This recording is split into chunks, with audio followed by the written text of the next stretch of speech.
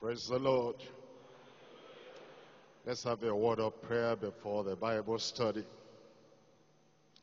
Heavenly Father, we thank you for the Bible study tonight.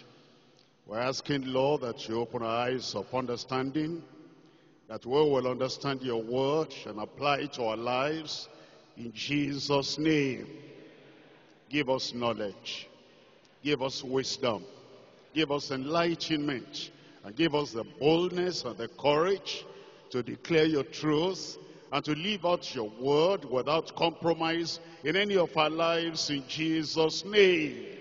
We thank you because we know you have answered. In Jesus' name we pray. Tonight we're coming to Mark chapter 6. And we're studying from verse 14 all through to verse 29. Let me read a few of the verses to you at the beginning.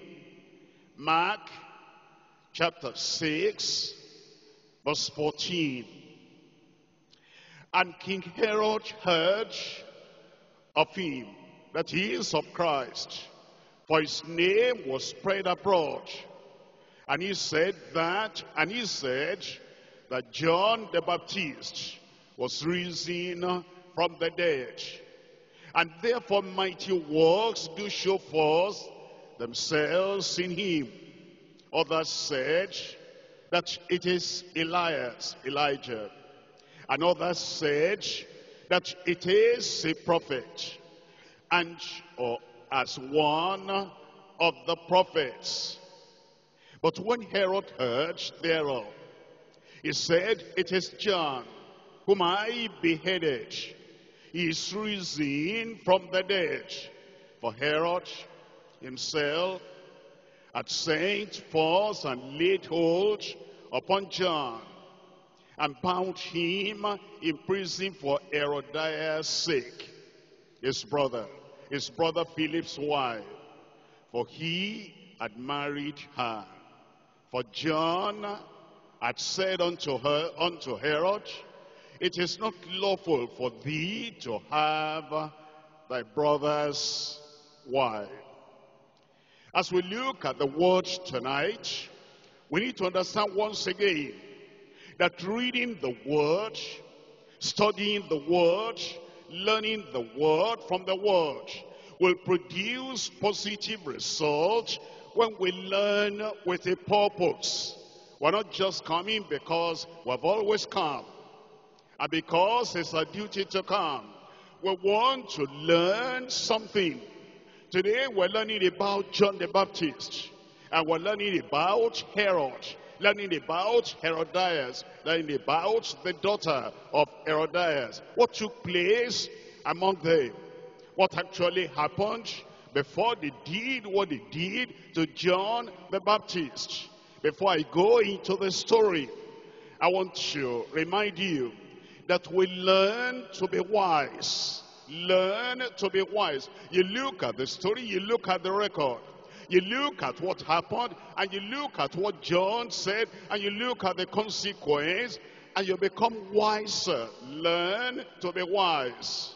Number two is to learn to walk. You're learning to walk in the way of the Lord. And you will meet with many circumstances and situations. And yet, as you meet with those circumstances, what do I do? How do I walk? What do I say? You learn to be wise. You learn to walk in the ways of the Lord. You learn to be watchful. Situations may come similar to what we have read, similar to what we have studied, and then you want to be watchful. Should I follow after that example of John? Or should I withdraw myself from that situation? You'll be watchful. You consider all the areas of Scripture that deals with what you are confronted with. Number four, you learn to weigh your words when you talk to people and your action. Many things will take place in your community. Herod has married Herodias. Nebuchadnezzar has dreamed a dream. Another one has done something. You read about it, you hear about it. What should I do? Should I confront him? Should I tell him what John told Herod? You weigh your words before you speak them because of the consequence. Not only that, you learn to wait and think through. You learn to wait. Even in the church, something has happened. A wedding has taken place. Even in the church, somebody has married another person, and then you are hearing this happened and that happened at the reception. You don't just jump into the middle of the situation. You wait and think through before you speak. You learn to withhold rebuke from this corner. Here is his corner. If I talk to him, it's not going to change. It's not going to repent. It's going to take that word I tell him, throw it back at me, and then throw something more back at me. Therefore, you learn to withhold rebuke from this corner. You learn to withdraw from the wicked. And so, as we come to the story today, and we learn about what Herod did, what Herodias thought, and what the daughter of Herodias did, and what eventually culminated into the death of John the Baptist. You want to make sure that you learn something from what we're doing today, and God will make you wise. I will be wise. God will make us, all of us, wise in Jesus' name. Look at Psalm 19. In Psalm 19, I'm reading from verse 11. Psalm 19, verse 11. Moreover, by them, by the reading of the word, by the teaching of the word, by the study of the word, by them is the servant warned. And in keeping of them, there is great reward. We're coming to Romans chapter 15, and I'm reading from verse 4. Romans chapter 15. We're reading here from verse 4. It tells us in verse 4, for whatsoever things were written aforetime were written for our learning. The story about Herod, about Herodias, and about the consequence of the exhortation that John the Baptist gave unto Herod is being recorded for you and for me. Whatsoever things were written aforetime were written for our learning, that we through the patience and comfort of the scriptures might have hope. We're coming back to Psalm 39. In Psalm 39, we're reading from verse 1. I said, I will take heed to my ways, that I sin not with my tongue. I will keep my mouth with a bridle while the wicked is before me. How wicked was Herod? Terribly wicked and incomprehensibly wicked. And yet he was going to do this publicly, and John saw that. And now what should I do? Should I talk to him, that wicked Herod? I will keep my mouth with a bridle while the wicked is before me. Again, I pray the Lord make all of us wise in Jesus' name. You just heard that your boss has done something, and that thing he has done is a terrible thing. He shouldn't have done that. But he's a boss, he's a political leader, he's somebody high there. He has authority and power, and he can do and undo.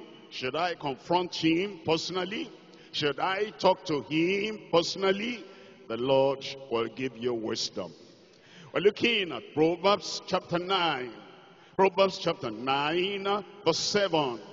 He that rebuketh, he that reproveth his corner, getteth to himself shame. And he that rebuketh a wicked man, getteth himself a blot. Reprove not his corner, lest he hate thee. Rebuke a wise man, and he will love thee. Give instruction to a wise man. That's why we're here tonight. I have wise people before me. The Lord will give you instruction. Give instruction to a wise man, and he will yet be wiser. You'll be wiser in Jesus' name. 2 Timothy chapter 3. In 2 Timothy chapter 3, I'm reading here from verse 5. 2 Timothy chapter 3. We're reading from verse 5. Having a form of godliness, but denying the power thereof. From such turn away. There are people who are religious. There are people who are traditional. There are people who have superficial acceptance of the word of God. And then you think they're going to hear everything you have to say. They deny the power thereof. From such turn away. For of such, of this sort are they which creep into houses and lead captive silly women laden with sins, led away with diverse laws, ever learning and never able to come to the knowledge of the truth. They are learning. Maybe they are even attending our church. And they are attending for many years, 5 years, 7 years, 10 years. They are not born again. And they have been attending for so many years, ever learning, and yet never able to come to the knowledge of the truth of experiential salvation. Watch before you go ahead. It tells us in Philippians chapter 4. Philippians chapter 4, and I'm reading here from verse 9. Philippians chapter 4 verse 9. Those things which ye have both learned and received and heard and seen in me, do. The things you have learned and the things you are learning.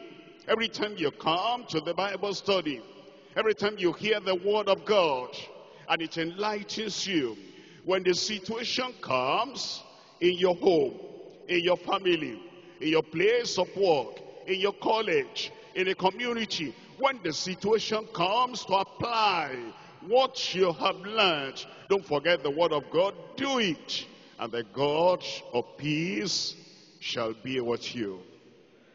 The God of peace shall be with you.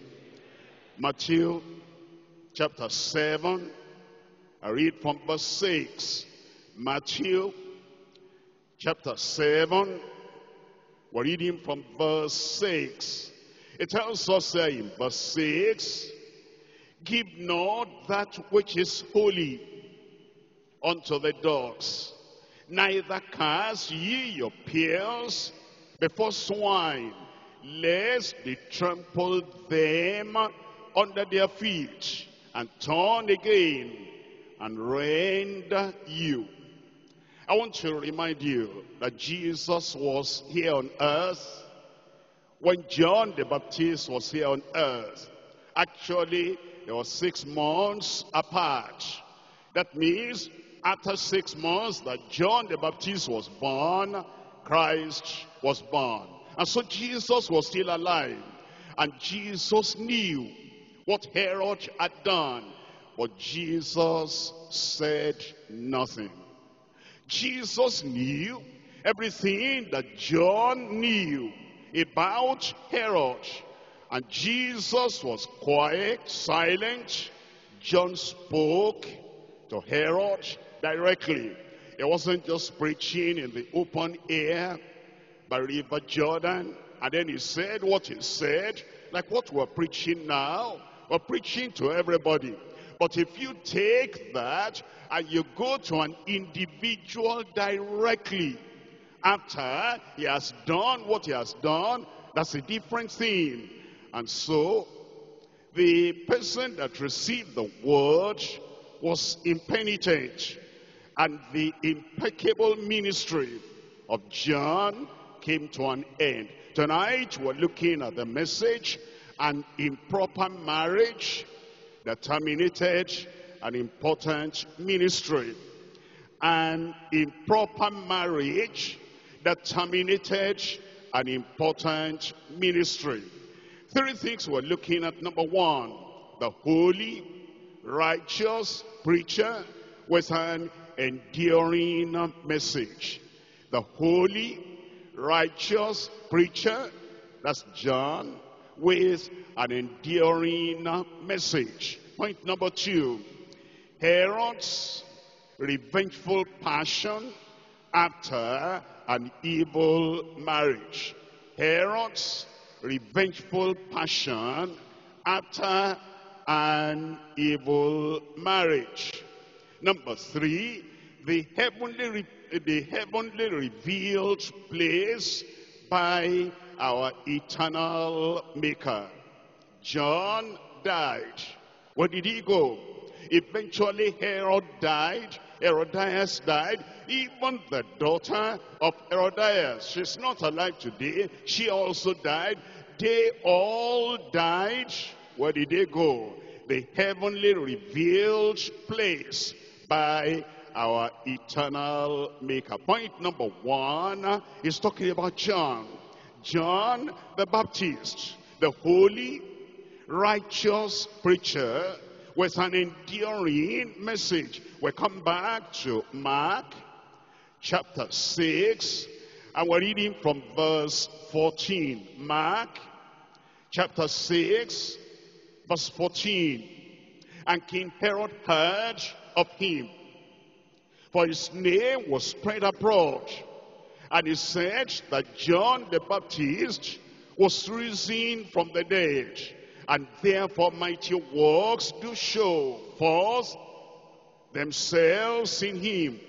Others said that it is Elias, and others said that it is a prophet, or as one of the prophets.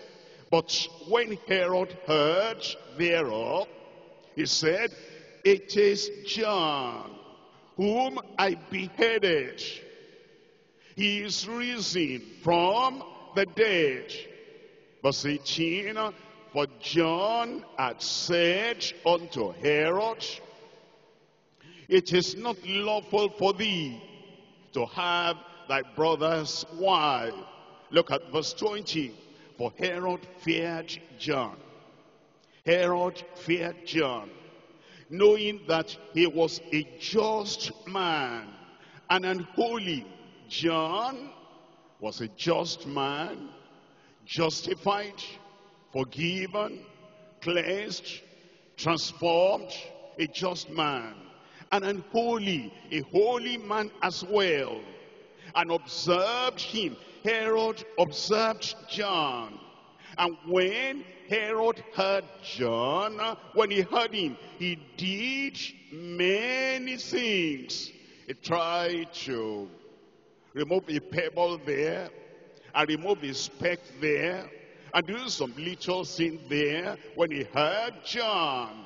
And he heard him gladly, until the marriage situation came.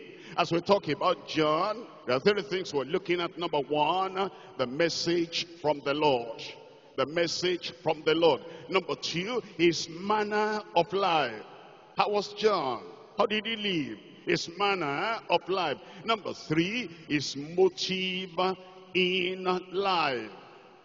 The message, the manner, and the motive in life. Come to the message. This was an enduring message. It didn't originate with John. It had been before. That's why this point one is the holy, righteous preacher with an enduring message. This message that he gave concerning marriage, how do we say it's an enduring message? One, it was before Christ. Two, even at the time of Christ. And three, after Christ. That means as you divide time into three segments, the time, the period before Christ, that's the message. And at the time of Christ, that same message. And after the time of Christ, after he went to heaven, that same message, an enduring message. How was it before Christ came? We're looking at Leviticus.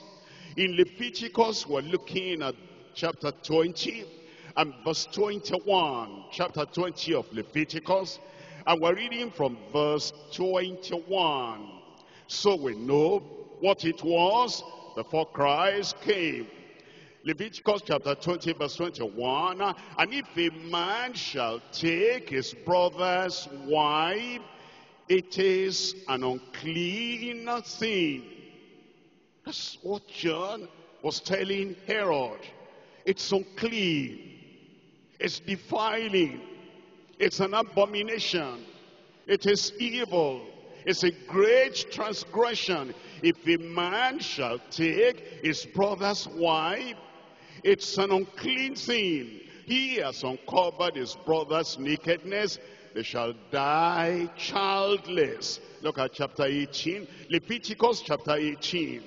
Reading here from verse 20. 18 verse 20. Moreover, thou shalt not lie carnally with thy neighbor's wife. Your brother, your neighbor, your friend, co-tenant, you will not lie carnally with their wife to defile thyself with her. We're coming to Proverbs chapter 6, and I'm reading from verse 27.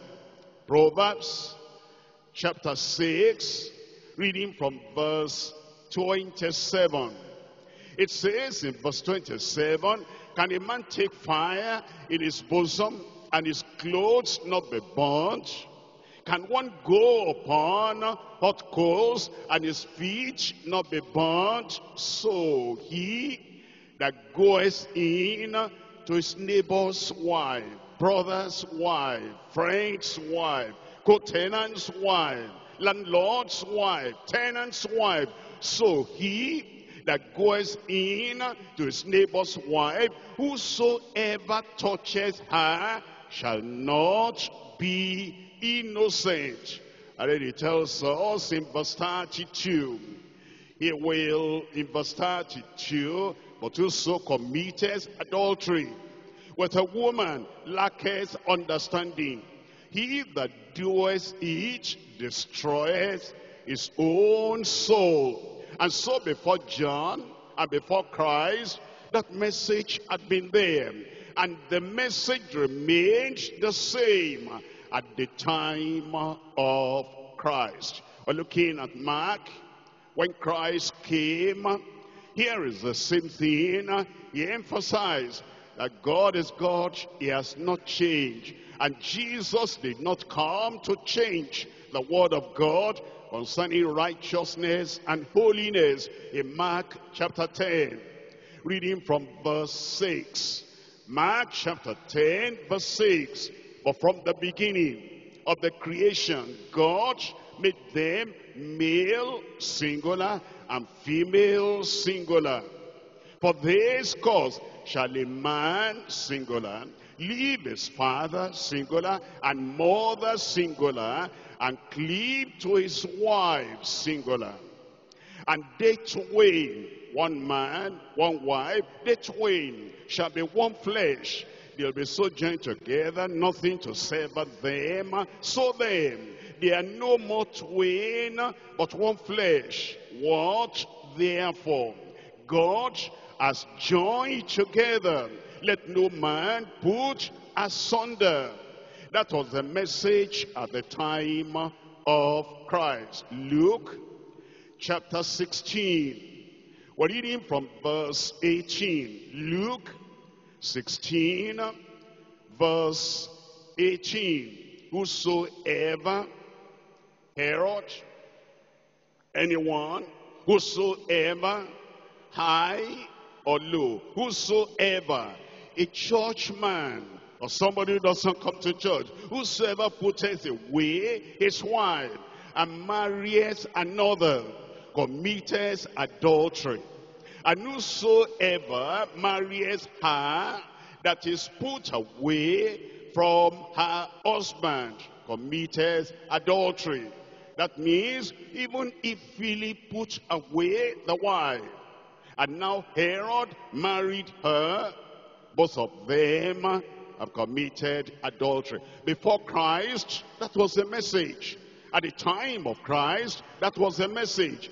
After Christ went to heaven, look at what the message is. It remains the same. After Christ had come and gone, Romans chapter 7. In Romans chapter 7, reading from verse 2, for the woman which has an husband is bound by the law to her husband so long as he liveth. If Philip is still alive, Herodias belonged to her, and Herod should not have taken her. But if the husband be dead, she is loosed from the law of her husband. That's after death. Only death can part husband and wife. If they are properly married, one man, one wife, the wife had never married another one, the husband had never married another one, and they are joined together, they remain together till death. Verse 3, so then, if while her husband liveth, she be married to another man, she shall be called an adulteress. But if her husband be dead, she is free from that law, so that she is no more, she is no adulteress, though she be married to another man after the death of the husband. And so, that's the message. As we look at John, what was his manner of life? Let's come back to Mark chapter 6, reading from verse 20.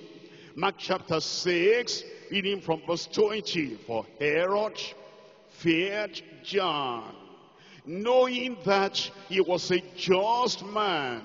That was his manner of life. And holy, the grace of God was in his life. And he had become just, forgiven, free, and set at liberty from sin. And he wasn't living in any secret sin, any common sin, any uncommon sin. His life was righteous. He was just and holy. He was an holy man. And Herod observed him. Herod looked at every area of his life, and his servants came to bring him information. We know that man. In the crowd, we'll see him. In the private, we'll see him. Personally, alone, we'll see him. When with other people, we'll see him. We have observed him. And when he heard him, he did many things and heard him gladly. Look at the testimony of Jesus concerning John. It tells us in John, Gospel according to John, chapter 5, verse 33. John, chapter 5, verse 33. He sent unto John, and he bare witness of the truth. Always bearing witness to the truth. Verse 35, it was a burning and a shining light. That's what a preacher should be. John was a burning and a shining light. He enlightened the people and was fervent before the people. And when he stood for righteousness, he stood firmly. He wasn't wobbling. He wasn't compromising. It was a burning and a shining light. And ye were willing for a season to rejoice in his light. John was holy and righteous, a shining and a burning light, a faithful witness to Christ, courageous, consecrated. He was free from the tradition of the Pharisees. Never compromised with the Pharisees. That was his manner of life. No compromise with evil. No compromise with tradition. No compromise with sinful religion. No compromise with false worship. No compromise with the elders of traditional religion, the Pharisees. The message is message from the Lord. The manner is manner of life. His motive is motive in life. Where was he in ministry? What did he understand by the calling of the Lord upon his life? Look at Luke chapter 1, reading from verse 15. Luke chapter 1, reading from verse 15. For he shall be great in the sight of the Lord, that's John, and shall drink neither wine nor strong drink, that's John, and he shall be filled with the Holy Ghost, that's John, even from his mother's womb. And many of the children of Israel shall he turn to the Lord their God. Many of the children of Israel shall he turn to the Lord their God. That was his manner of life. And that was his motive in life. It was not to compromise with sinners. It wasn't to entertain sinners. It wasn't to just dine and eat with sinners. He was to preach the word to them, so that the word will convict them and they'll be converted. Verse 17, and he shall go before him in the spirit and power of Elias, with the attitude, ability, and the courage of Elijah, to turn the hearts of the fathers to the children, and the disobedient to the wisdom of the just, to make ready a people prepared for the Lord. That was his calling. That was his calling. And he kept to that calling. Matthew chapter 1, reading from Matthew chapter 21, reading from verse 32, his motive in life. Matthew chapter 21, reading from verse 32. In verse 32, here is what the Lord said about him. For John came unto you in the way of righteousness. His messages emphasized righteousness. His life emphasized righteousness. His interactions emphasized righteousness. His outlook, everything emphasized righteousness. For John came unto you in the way of righteousness, and ye believed him not. But the publicans and the harlots believed him. When John told the harlots and the publicans, the tax collectors, and the evil people in society, that the axe is laid to the root of the tree, and every tree that does not bring forth good fruit shall be cut down and thrown into the fire. They believed and they repented, the publicans and the harlots. And ye, the Pharisees, when ye had seen it, repented not afterward, that ye might believe him. Look at John chapter 1, verse 29. John chapter 1, verse 29. While he preached repentance, he also preached redemption. Redemption that comes through the blood of the Lamb, that will be slain, will be a substitute for the sins of the world, sinners in the world. John chapter 1, verse 29. The next day John sees Jesus coming unto him, and says, Behold the Lamb of God, which taketh away the sin of the world. He was telling them, you cannot save yourself. Yes, you must repent, and then you have to believe on him. He is the Savior. Chapter 3 of John. John chapter 3, verse 27. John chapter 3, verse 27. And John answered and said, a man can receive nothing except it be given him from heaven. ye yourselves bear me witness that I said, I am not the Christ. I am not the Savior. I'm a preacher. I'm a forerunner to the Christ, to the Savior. And I'm pointing the way to you, for you to be saved. But that I am sent before him. He that has the bride is the bridegroom. But the friend of the bridegroom, which standeth and heareth him, rejoices greatly, because of the bridegroom's voice. This my joy, therefore, is fulfilled. Verse 30, he must increase, but I must decrease.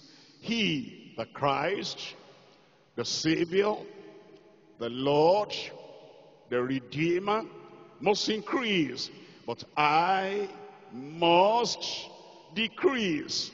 Before we leave that point, we need to point out something. That is point one. Before we leave point one, Herod eventually killed him. Oh, you see, that means that Herod was able to cut short his life, his dream, his goal, his destination. Come to Acts chapter 13. Acts chapter 13. Reading from verse 24. Acts 13, verse 24. When John had first preached before his coming, the baptism of repentance to all the people of Israel. He actually succeeded in preaching to all the people of Israel. And as John, tell me the next word there. Tell me out aloud. If you want to fulfill your ministry, I said, tell me. As John fulfilled his course, you will finish before you go. You fulfill what God has appointed for you before you go, in Jesus' name. So don't have any doubt in your mind. Look at John. Look at what happened to him. And then all that he should have done, he did all he should have done. And you will do all you should have done. As John fulfilled his course, he said, whom think ye that I am? I am not he. But behold, there cometh one after me, whose shoes of his feet I am not worthy to loose. We've seen John, his message, his manner of life, and his motive in life. Let's see now, point number 2. Herod's revengeful passion after an evil marriage. We're coming to Mark chapter 6, and we're reading from verse 17. Mark chapter 6, reading from verse 17. In verse 17, for Herod himself had sent forth and laid hold upon John, and bound him in prison for Herodias' sake, his brother Philip's wife, for he had married her. Verse 18, for John had said unto Herod, it is not lawful for thee to have thy brother's wife. Therefore, in verse 19, Herodias had a quarrel against him and would have killed him, but she could not. The sin, the evil, and the wickedness came that was recorded here, took place after John had instructed, exhorted, and warned Herod, Herodias, and anyone connected with that kind of reckless life. But they abandoned themselves to evil. And there was no fear of God in them. John had given the message. And instead of trembling at the message, they decided that John will be imprisoned. Number one, no fear of God. Number two, no respect for society. Actually, the whole of the nation took John as a prophet. And the Pharisees were even afraid to touch him or to answer any question about him that Jesus posed to them, because all men counted him a prophet. But Herodias, as well as the daughter of Herodias, had no respect for society. Number three, no value placed on human life. No value on human life. They just did what they wanted, and they felt if John was standing in their way, since they didn't have any value for human life, they took their life. Number four, no thoughts of future judgment. Whatever we do today has a future consequence. And whatever crime anyone commits today has a future judgment. But they were not thinking of that. They had no thoughts of future judgment. No consideration for right-thinking guests. There was a birthday party, and then there were guests invited. And some of those guests would be right-thinking. But they didn't have any consideration for right-thinking guests. After the daughter danced, Herod promised her, ask me anything up to half of my kingdom, and I will give it unto you. The question is, are the human beings Herod's property? No. Was John part of his kingdom? No. Was Christ part of his kingdom? No. Are the preachers of righteousness and the preachers of the eternal truth part of his kingdom? No.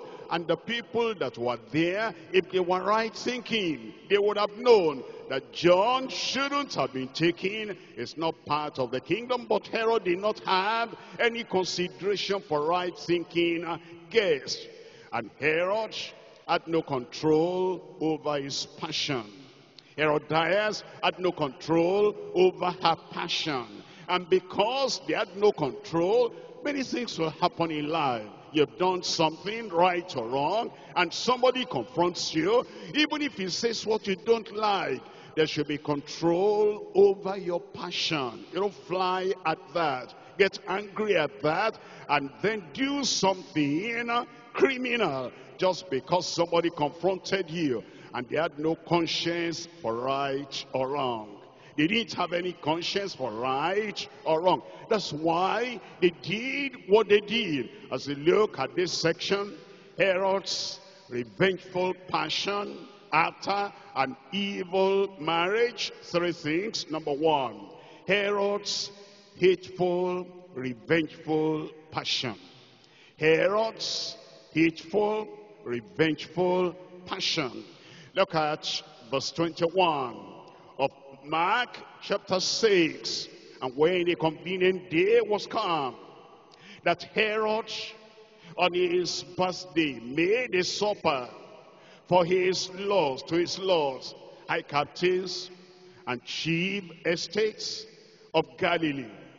And when the daughter of the said Herodias came in and danced and pleased Herod and them that sat with him, the king said unto the damsel, ask of me whatsoever thou wilt, and I will give each thee. And he sware unto her, whatsoever thou shalt ask of me, I will give each thee unto the half of my kingdom.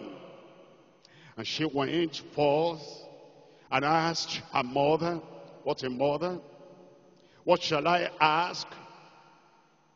And she said, the head of John the Baptist. She'd been waiting for that opportunity for a long time.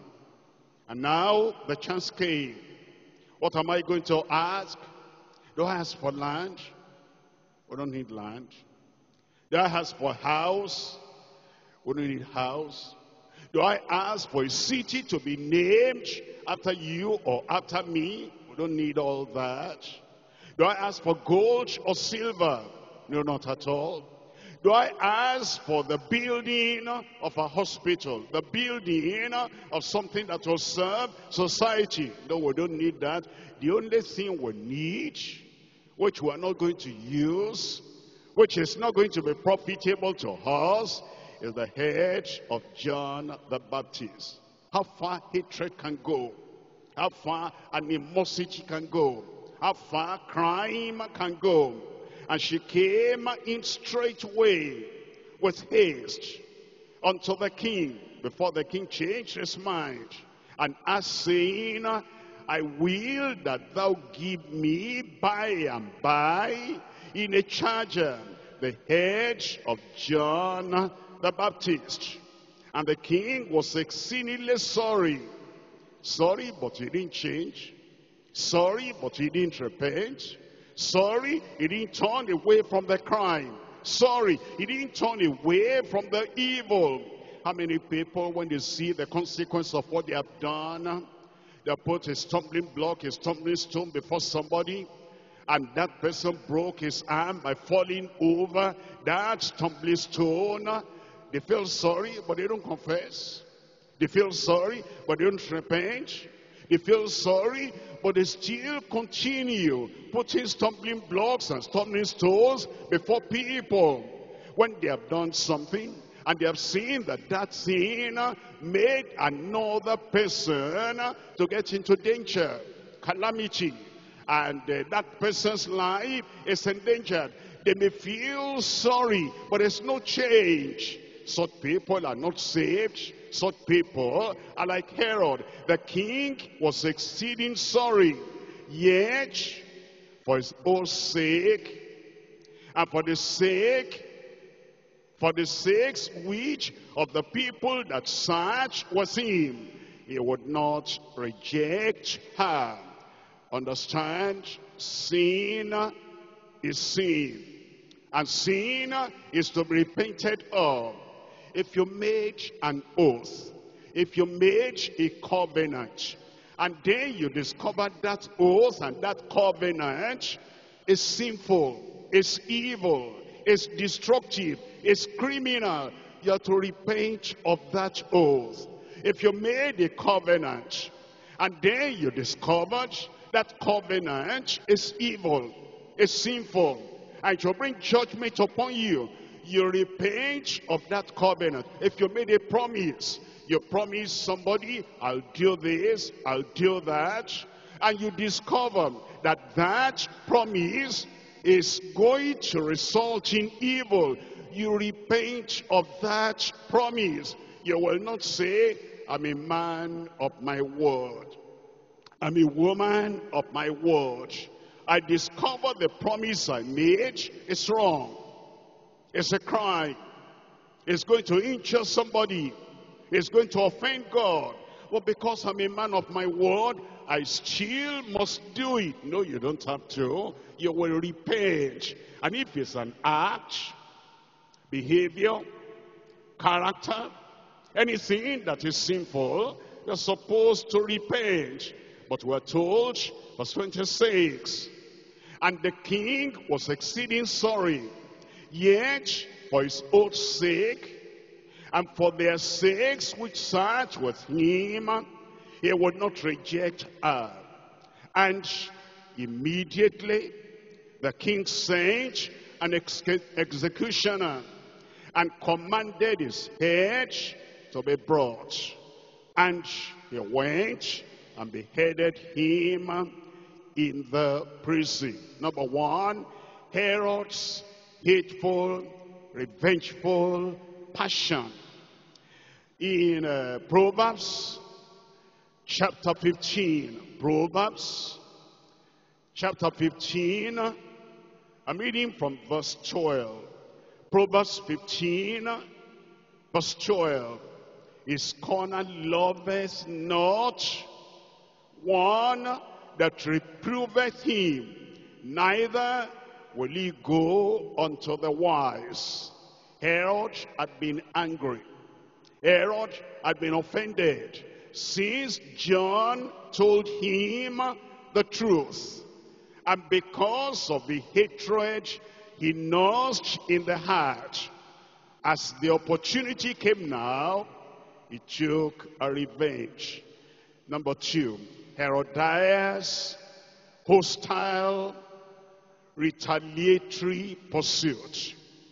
Herodias' hostile, retaliatory pursuit. Shall be pursuing this kind of thing. It was a thought in her heart. It was a plan and a plot. It was a conspiracy. I must do something to this John. He spoke against my marriage. He spoke against my getting to Herod and marrying him. Look at chapter 6 of Mark. Mark chapter 6, and we're reading from verse 19. Therefore, Herodias had a quarrel against him. I must ask you, what quarrel, what offense, what anger, what malice, and what hateful, repulsive, retaliatory thing do you have in your heart against the preacher of truth? Why are you angry? He wants you to get to heaven. Why are you angry? He wants you to escape hell. Why are you angry? He wants your life to be pleasing unto God. Why are you angry? He's teaching you to turn away from your evil. Why are you angry? Why are you like Herodias? Repent. You are the one to repent. The truth is the truth. And the truth was there before you were born. And the truth will remain after you are gone. The truth is enduring, eternal. Therefore, Herodias had a quarrel against him and would have killed him. Why? What's the matter? What's so serious? Would have killed him. He has a ministry to the whole of Israel, and she would have killed him to stop that ministry to the whole of the nation. Why? Because of an evil marriage. Why? Because of being warned against sin. Why? Because of trying to save you out of perdition, out of eternal judgment. Therefore, Herodias had a quarrel against him. I would have killed him, but could not. They will not. They'll not be able to touch your life. Until your time comes, nobody will touch your life in Jesus' name. She could not. She could not. She could not. Look at Romans chapter 14. I read from verse 12. Romans chapter 14, verse 12. So then, every one of us will give account of himself to God. Whatever you are angry at, every one of us shall give account of himself. You're angry against John, against the holiness preacher, against the preacher emphasizing repentance, so you can be saved. So then, everyone shall give account of himself unto God. Ecclesiastes chapter 12, I'm reading from verse 14. Ecclesiastes chapter 12, and we're reading from verse 14. Tells us in chapter 12, verse 14, for God shall bring every work into judgment, every work of anger, every action of hatred, every action of hostility, every action of conspiracy, every action of his corner, because of the rebuke, so for God shall bring every work into judgment with every secret thing, every secret plot, every secret plan, every secret conspiracy, whether it be good or whether it be evil. Job chapter 31. In Job chapter 31, reading from verse 14. Job 31, reading from verse 14. It says, what then shall I do when God rises up? And when he visiteth, what shall I answer him? Did not he that made me in the womb make him? Elders, think about that. The angry person that wants to kill and destroy another person. The one that gives you breath is the one that gives him breath, gives her breath. The one that is keeping you alive is the one that is keeping her, keeping him alive. The one that gave you life is the one that gave him, that gave her life. And as you treasure your own life, treasure the lives of other people. Did not he that made me in the womb make him? And did not one fashion us in the womb? Let's come back to Mark chapter 6. And I'm reading from verse 22. Mark chapter 6, verse 22. Her horrible, repulsive perversion. That's the daughter now. We're speaking about Herod. Herod's hateful, revengeful passion. We're speaking about Herodias. Herodias' hostile, retaliatory pursuit. Now about the daughter. A horrible, repulsive perversion.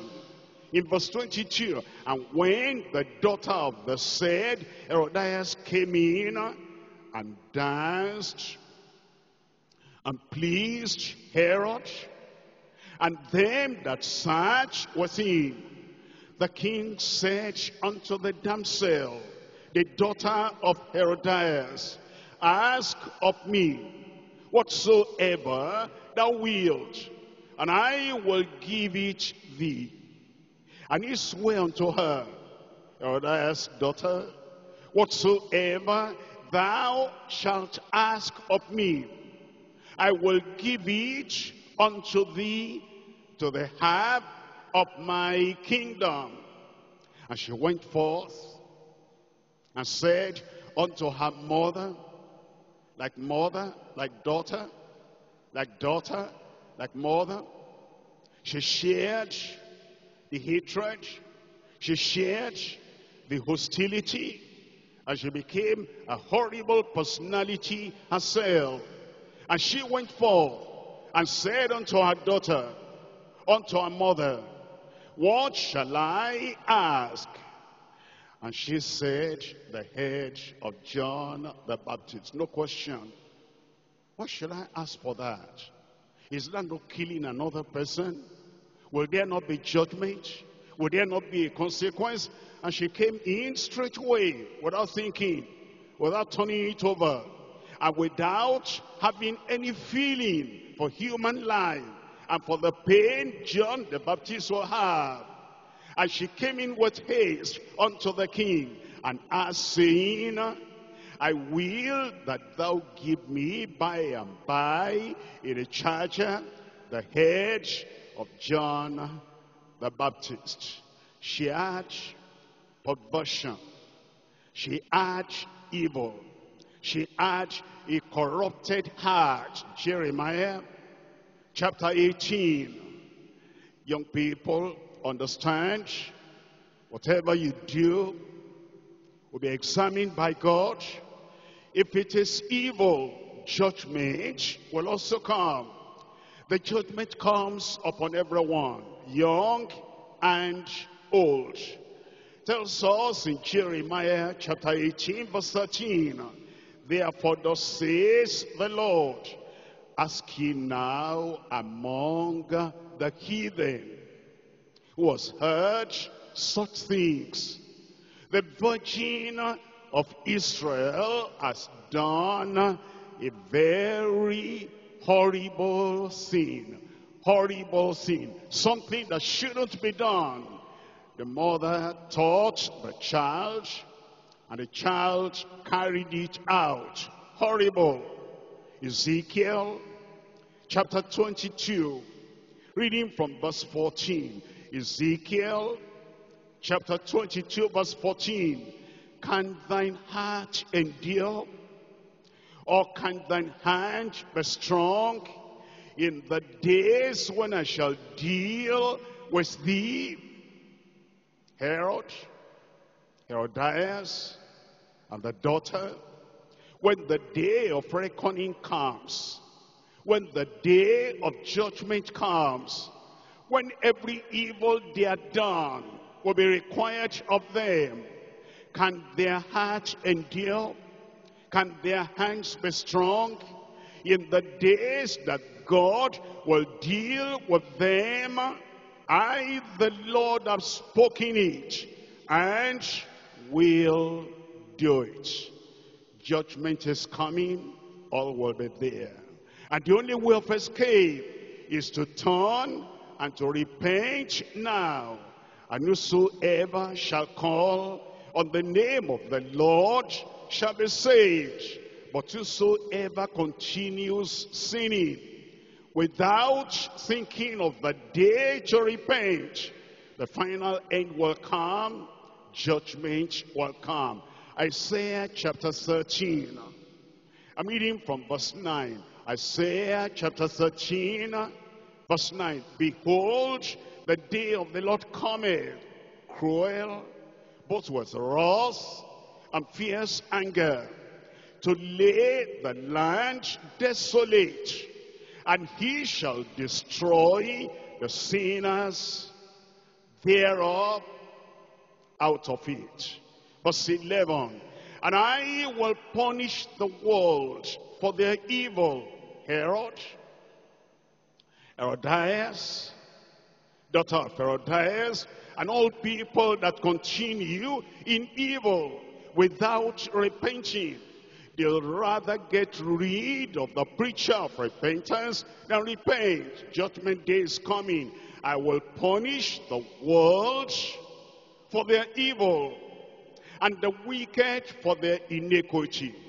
And I will cause the arrogancy of the proud to cease, and will lay low the haughtiness of the terrible. Verse 13. Therefore, I will shake the heavens, and the earth shall be removed out of her place. And in the wrath of the Lord of hosts, in the day of his fierce anger. Ecclesiastes chapter 11, verse 9. Ecclesiastes chapter 11, we're reading from verse 9. In Ecclesiastes 11 verse 9, it says, rejoice, O man, rejoice, O woman, in thy youth, and let thy heart cheer thee in the days of thy youth, and walk in the ways of thine heart, and in the sight of thine eyes. But know thou, whatever you do, you want to dance, You want to celebrate? You want to play gambling? You want to do whatever evil thing other young people are doing? Know this, that for all these things, God will bring thee into judgment. Judgment day is coming. Only those who repent and are saved will escape the judgment of God. Reckoning day coming, and coming very soon. We're coming back to Mark chapter 6, verse 29. Point number 3 now. The heavenly revealed place, the final place, by our eternal Maker. We're looking at Mark chapter 6, verse 29. And when his disciples heard of it, the beheading of John, the disciples heard, they came and took up his corpse and laid it in a tomb. Come to Matthew chapter 14. Matthew chapter 14, verse 12. Matthew 14, verse 12. And his disciples came and took up his body and buried it. You understand? They dug the earth. They put the body in the earth and they closed it up. They buried the body and went and told Jesus. Think about that. The burial that takes place after death. Why is the body consigned to the earth? Scientists tell us what the Bible also tells us.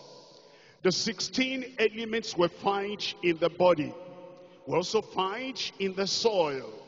And so the major part of the body of man is all dust and water. And so when the body is dead, that's dust, and it goes back to the dust from where it came. Ecclesiastes, we're looking at chapter 12, and I'm reading from verse 7. Ecclesiastes chapter 12, verse 7. Then shall the dust return to the dust as it was. That's the body. It's buried. It returns to the dust.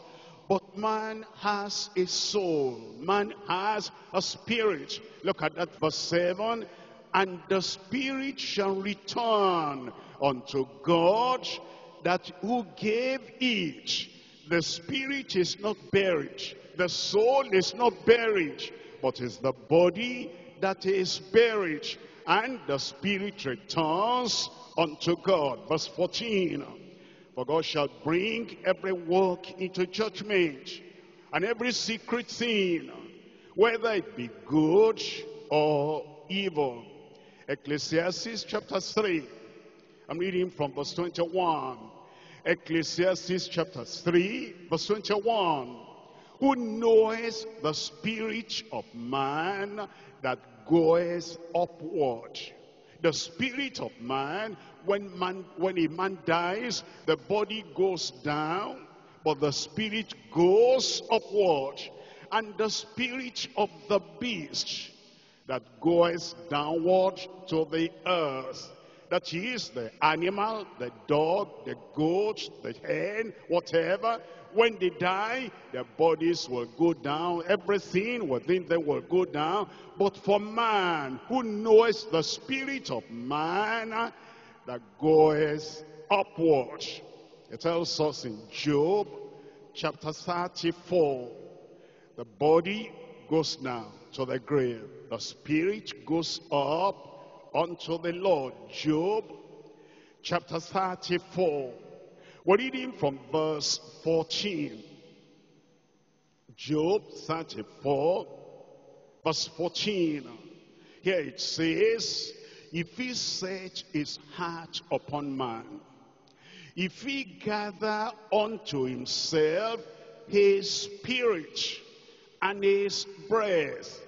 When he sets his heart upon a man, and he says his days are done on earth, he gathers the spirit unto himself.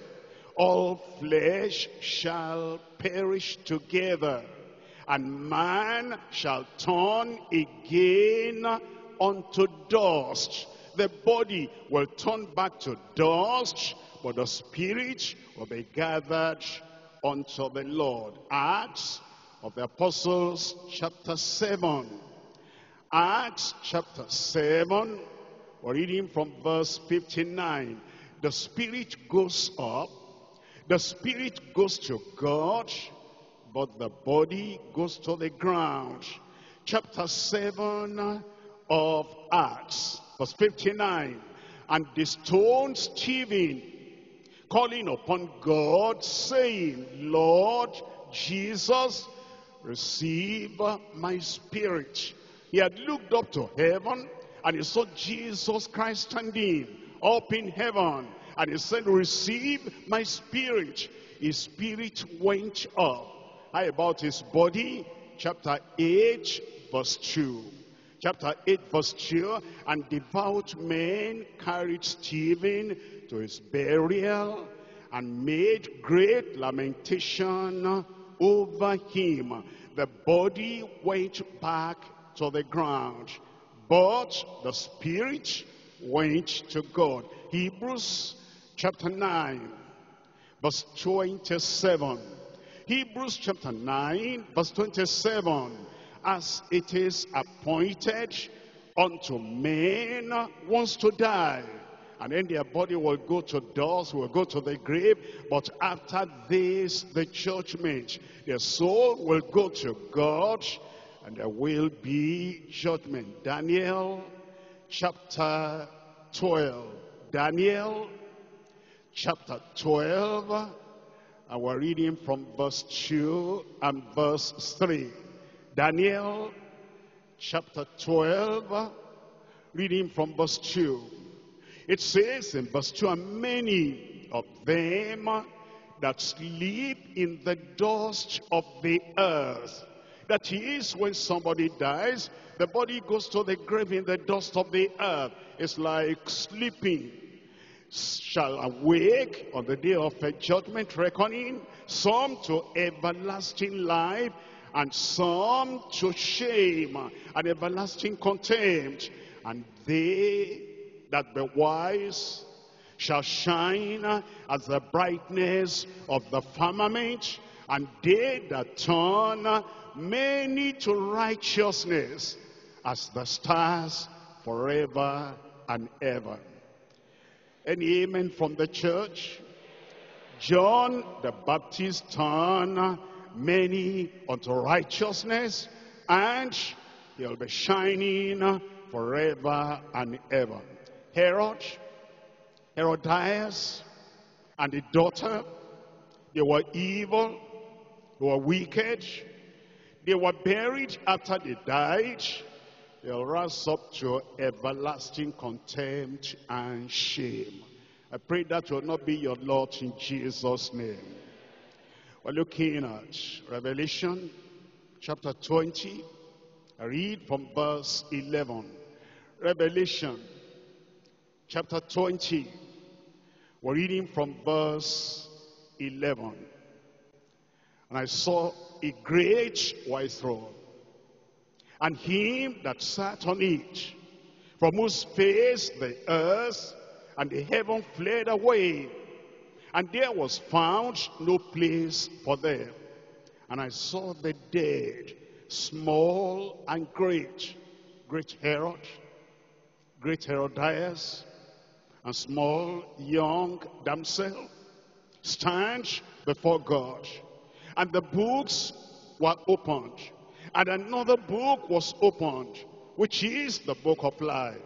And the dead were judged out of those things which were written in the books, according to their works.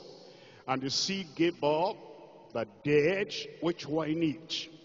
and death and hell delivered up the dead which were in them. What does that mean? When somebody dies now, the body goes to the grave, but the soul, if it's a sinner, goes to hell. But on the day of reckoning, on the day of resurrection, the body will rise up from the grave. The spirit will come from where it's suffering. And the body, soul, and spirit will join together. And then the whole man will now face the final judgment. Death and hell delivered up the dead which were in them. And they were judged, every man according to their works. And death and hell were cast into the lake of fire. This is the second death, the second level, the second kind, the second degree of death. And whosoever was not found written in the book of life was cast into the lake of fire. I pray that will not be your lot. But you must be born again. If that will not be your lot, you must turn away from sin and come to believe on the Lord Jesus Christ. But if you're a compromiser in your office, a compromiser at home, a compromiser everywhere, you cannot stand for the truth, and you cannot stand for your salvation. You're backsliding, and now you're even a corrupter of other people. The final day will come, and whosoever was not found written in the book of life was cast into the lake of fire. But those who are children of God, those who are overcomers, and those who abide and remain until the coming of Christ, heaven is your lot. Heaven is your goal. I will be there. We shall be there together in Jesus' name. Revelation chapter 2 verse 7. He that has an ear, let him hear what the Spirit says unto the churches. To him that overcometh will I give to each of the tree of life, which is in the midst of the paradise of God. You will be there. It's going to prepare a place for you. I pray you will not miss that place. If you have done any evil, the Spirit of God is bearing witness in your heart. We don't know when Christ will come, and we don't know when you are going to leave the earth. You have your chance today. Repent, turn to the Lord, believe on the Lord Jesus Christ. All your sins will be forgiven, and it will give you the power to go and sin no more. And when that reckoning day comes, thank God, we shall be in heaven together in Jesus' name. Let's rise up now and talk to the Lord in prayer. We need to take everything we've learned to the Lord in prayer. Let's not be forgetful hearers. The Lord has spoken to us. He loves you. He doesn't want you to perish. You will not perish. Open your mouth and talk to the Lord.